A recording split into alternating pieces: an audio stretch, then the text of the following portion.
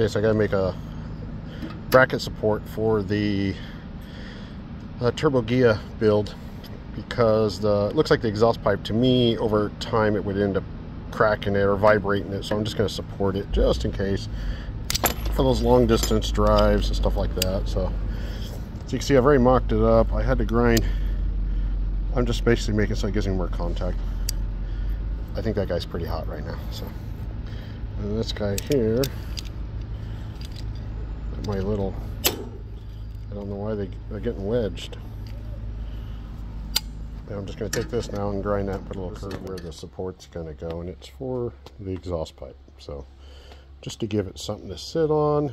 The future plan is, I've already put the V-band on there, so the plan is to come off of that, snake around, and then come out the center of the Ghia. So, and then maybe do like an oval, kind of like a Porsche or so. So just have an oval exhaust coming out dead center, but that's going to be V-band. But just in case, I thought, you know what, let me put a support on there because I was just now tightening this all up, and then I realized when I grabbed this, I'm like, yeah, it's got a little bit of movement.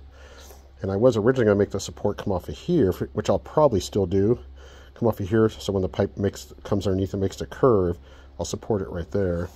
But it'll be pretty close to the center line of the bolt, just so you know. And then this right here will just be supporting this. Now, obviously, I mean, common sense is going to be that you're going to put the small tab, I like to do it this way, a small tab on the supporter, basically, and then the big tab on the hanging one, and then put the big tab on top, of course, so that the weight is pushing down on it. That also allows you to get this in and out, because if I put it underneath, it's going to be pretty hard to unbolt it. Okay, got that on there. It came out good. Next, I'm going to start working on the valve covers, and I bolted this up officially.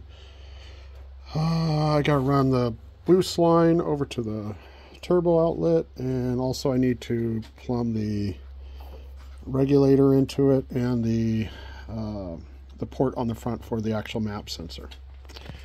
Next, okay, so now I've got the boost lines all hooked up. So you can see it comes out the side of the turbo. Sorry for the blurring. Comes out the side of the turbo, goes to that first T, and that T, the part that goes under there, comes around, up and over, and goes to the wastegate. Now I'm just tying this in here for now because this is going to have to be tied into the body of the car. It's either that or we got to go up and over and around and come around like this, or go all the way around the whole motor and come around. I don't want to do all that. I want to take the shortest path possible so the customer can just attach this to the car, the body there, because it's a Ghia, so it's going to have an apron right here.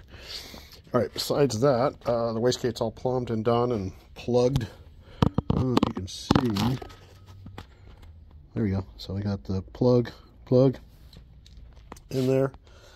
It's going to the low side. It's already got set up so with the low side signal, it's going to be an 8-pound spring or 8 pounds of boost.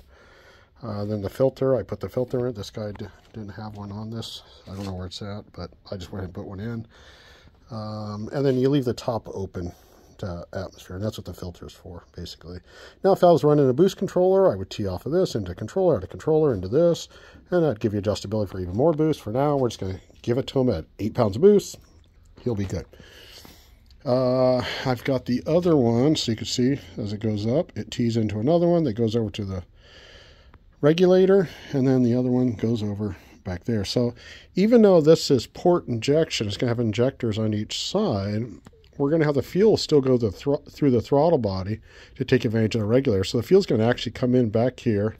This is the return, and then go back out here, going back basically. So what's going to actually happen is the fuel's going to come into this injector bank, into those two, come across into this injector bank, go across, and then into here, and then through the throttle body, which it's not going to be using any fuel up here, and then out of the regulator, basically going back, so it'll be regulated. I hear the dog barking, somebody must be here.